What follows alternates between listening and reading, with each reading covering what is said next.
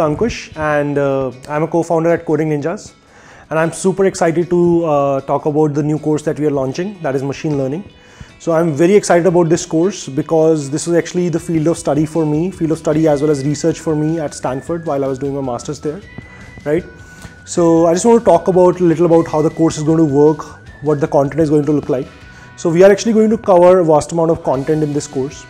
So we'll start from absolutely basics of machine learning. We'll talk about what exactly is machine learning. We'll spend some good amount of time in Python and what are the different libraries in Python that we'll be using, right? That'll be followed by we'll be learning various algorithms of supervised learning, unsupervised learning. We'll be spending decent amount of time on feature extraction and various algorithms around that. And a good 1/3 of the course will actually be spent upon deep learning, right? So basically the biggest difference that you will find in this course compared to anything else will always be available for you. Like any kind of support you need will always be there for you.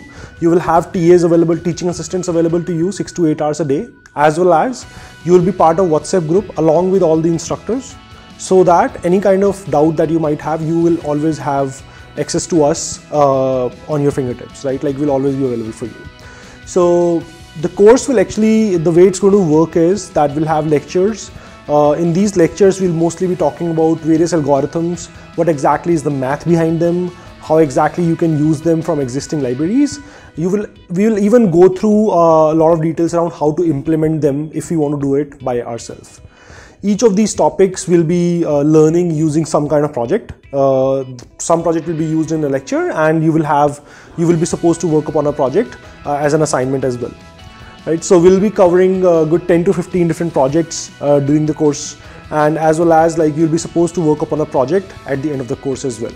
So that project will actually be individual, like as in like all of you will be supposed to pick up a project that you feel passionate about and work upon that, whereas the rest of the project is basically same for everybody in the class.